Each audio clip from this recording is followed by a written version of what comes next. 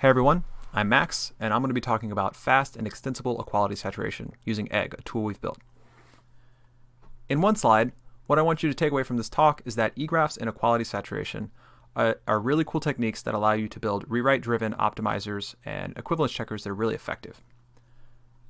And on top of that, what we contribute in this work is deferred invariant maintenance, which is a technique that makes equality saturation faster by amortizing a lot of the data structure invariant maintenance work that equality saturation has to do.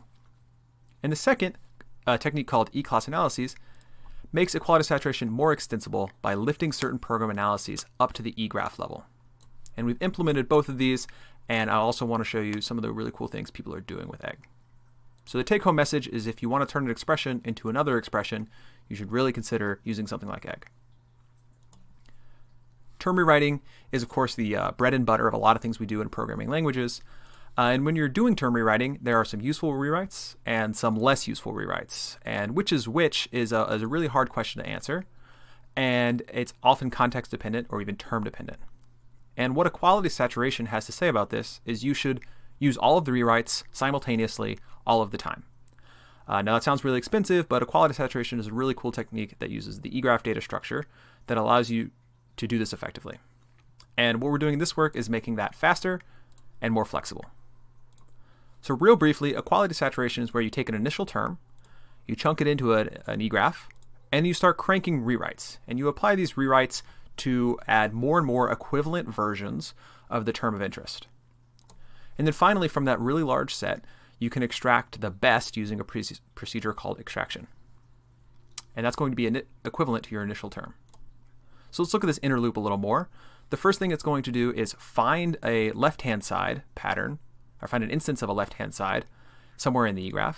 And then it's going to stamp out the right-hand side of that rewrite and add it to the same eClass. And then it has to do some invariant restoration, the principal part of which is restoring congruence. And this is the hot loop of equality saturation. This runs a lot of times, and if you want to make equality saturation faster, you have to do something with this loop. And so that's where deferred invariant maintenance comes in. We've restructured equality saturation. So instead of doing things one at a time, you instead find all patterns simultaneously. And then you can apply all of the matches in a write phase where you allow the data structure invariants to be broken. And then you can restore all of those invariants at once in an amortized way, saving a lot of work. We evaluated this, and it is indeed faster. Here you can see all of these points are above the 1x line, indicating that the EGG way is ranges from about as fast to up to 300 times faster. So moving on to more flexible, rewriting is really great, of course, but there's more than syntactic rewriting. Sometimes you really want to consider the semantics of what you're working with, and if you want to do an analysis like constant folding or nullability or tensor shape or what have you, it's really nice to be able to interpret the things you're working with. So let's see how we can do constant folding as an E-class analysis.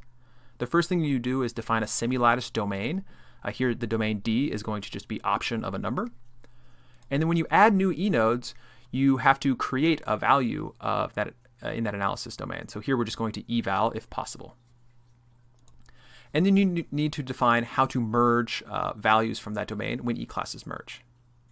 And if you do that, then EGG will automatically propagate those values and attach them to the E-classes as you add or merge E-classes. And what this allows you to do is lift program analyses up to the eGraph level in a sort of abstract interpretation flavor. Another neat thing you can do is use this to implement conditional and dynamic rewrites. For example, if you have a rewrite like x over x goes to 1, that's not sound unless x isn't equal to 0. So you might want to implement a non-zero analysis so you can prove that this is true before applying the rewrite. This can also express a lot of other eGraph hacks that we found to be necessary in practice that other implementations have baked in an ad hoc way.